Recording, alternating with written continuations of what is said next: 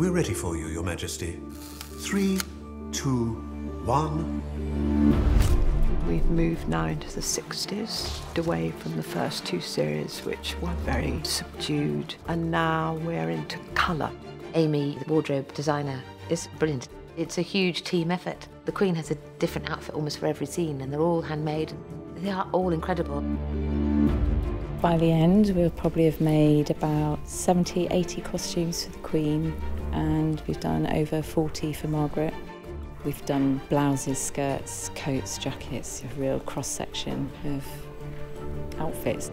You can have a week or less to turn around a costume from start to finish, and you could fit up to 10 at a time, so it's quite concentrated. We go through every scene to decide the feel of what the Queen might wear for that scene, whether it's a state ball, it's an audience with her Prime Minister. That all has to be thought out, and then we decide on the design and what we're going to have it made in. We have a load of Queen fabrics that we can just go to, a load of Margaret fabrics that is that person.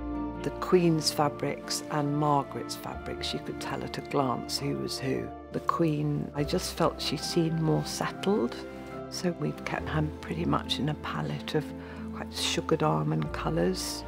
Margaret, slightly more darker, bruised, if you like, a bit like her.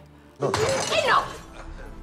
There's a construct to Margaret, but it's a uniform what she has to wear. You know, she's a married woman, but we're constantly looking at ways in which she could express her individualism. This is unlike any TV show, even any movie. It's so richly detailed. There's one Prince of Wales check suit which I love, and is a kind of stroke of genius from Amy, the costume designer. I don't know how many people will pick up on the fact that it is the Prince of Wales check. I do feel much more like Charles. Am I listened to in this family? Am I seen for who and what I am? No. They're just so good at what they do. It's been really lovely for something that is as big as this to still feel like it's a family.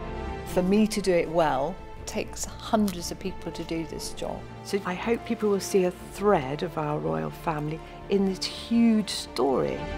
We have all made sacrifices and suppressed who we are. It is not a choice. It is a duty.